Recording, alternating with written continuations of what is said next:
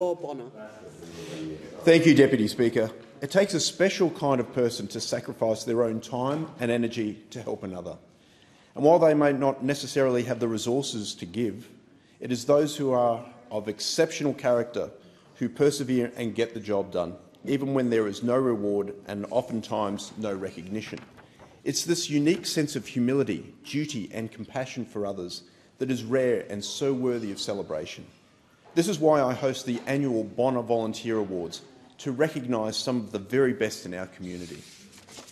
We had over 60 nominations this year, our highest to date, and it was my very difficult task to narrow down these to just 5 awardees.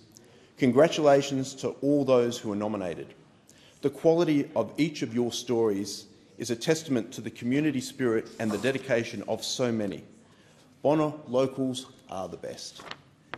In the Young Volunteer category, Xavier Curry of Mansfield State High School took the win. Xavier sacrifices much of his time to working with organisations such as Emmanuel City Mission and the Brisbane City Council's Homeless Connect. Thank you for your service, Xavier. The Senior Volunteer of the Year award was presented to Gavin Gray for his work with Ozfish. Gavin has helped construct and deploy 10,000 robust oyster banks which now filter 1.2 million litres of water each hour, creating homes for 21 million new marine animals and addressing the need for more habitats and biodiversity in our bay.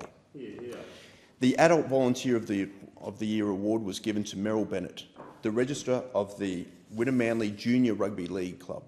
She is committed to ensuring that all players are properly documented so they can participate safely. And last year, the club even offered Meryl a paid position, but she declined, saying, "Use the money for the kids." Well done, Meryl.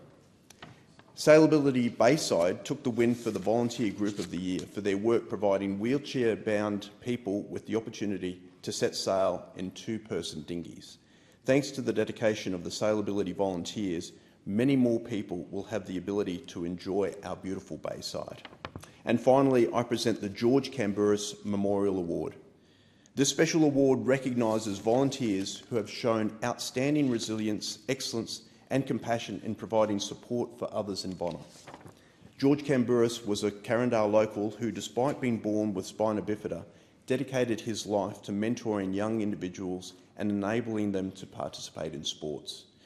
George made an immeasurable contribution to our local community and has left a long-lasting legacy. And I was proud to present the George Camburis Memorial Award to Tom Price, Wilson Griffin and Jacob Marchant on behalf of You Are Not Alone. Congratulations to all those who are recognised and who were nominated.